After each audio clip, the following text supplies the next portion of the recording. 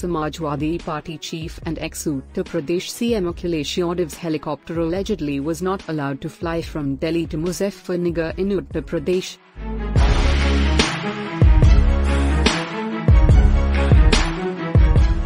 Taking to Twitter, the SP president claimed that his chopper was not allowed to take off from Delhi to Muzaffarnagar as the BJP is frustrated.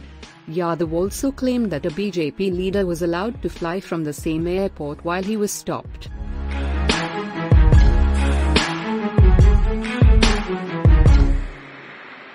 Accusing the BJP of misusing its power in the government, Akhilesh Yadav expressed confidence in winning the upcoming elections 2022.